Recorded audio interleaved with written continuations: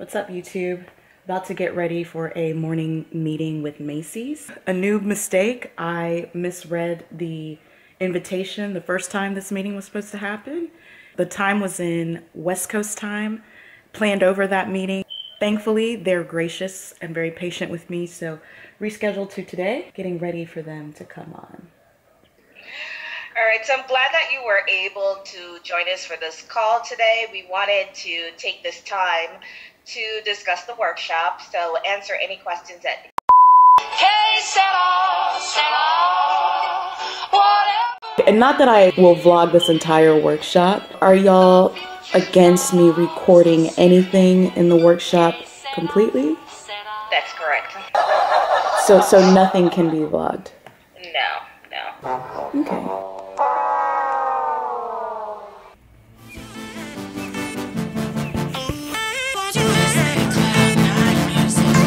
So before working out, I like to get a pre-workout in with cardio with my soccer ball here. That's what I'm doing.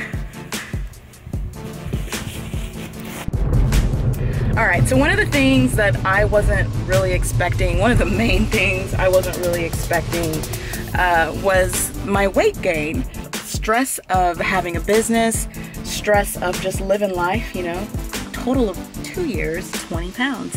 And that has really shook my confidence. So I joined Orange Theory about 3 weeks ago, and I have to shout out my friend Dulce from My Sweet Canela for giving me this tank. She was pretty much saying, it is what it is, enjoy your life, you're still bomb. Coming in through the back entrance for the store. Oh gosh. Here we go. Smile. You know, for me, some of the things that make business hard are the things that you are not expecting. The biggest one is store closures. After coming back from Macy's, 2 of the stores I was previously in before leaving for Atlanta closed down. Why that's a big deal is because those are 2 revenue streams that I now have to make up for. A lot of the time, some of the stores you're in will close. And I've talked a lot about, you know, store closing and the pains, the growing pains of that in earlier episodes.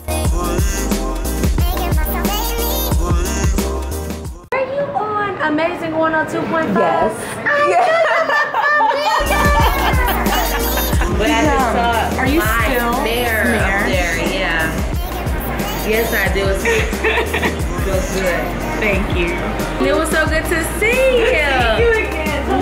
Hey, thank you so much. No problem. This next thing is something no one ever tells you about, but everybody knows. Prices rise.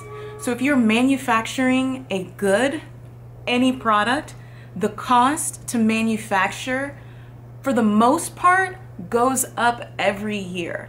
That's something they don't teach you in business school. I never heard that until having to create my own product. So let me make this a little bit more personal so that you can kind of relate. So I have a scarf. I actually created a scarf line that's not fully out yet. Only one was released. And that scarf actually increased in cost 3 times, is now $20 more. So the cost to produce 1 unit, the cost to produce 1 scarf has now increased by $20. Just let that settle. $20 per one. Manufacturing clothing, this happens in the fashion industry all the time. It happens in the fragrance industry. It's just not that large of an increment. That's definitely something that makes business hard because, you know, you're not expecting for the cost to make your product increase by so much.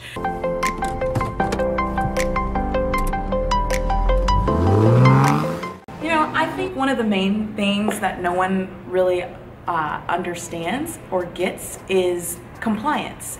So that's one of the things that is kind of never talked about, and it's swept under the rug. But these are, compliance really hits people that are already at scale or are on the come up of scaling their business. So if you have a product that you are making through a manufacturer, that manufacturer should be up to date on all of the compliance and all of the new regulations. Now, real talk, with the current president, he's really known for deregulating a lot of industries. So right now, it's not a big thing.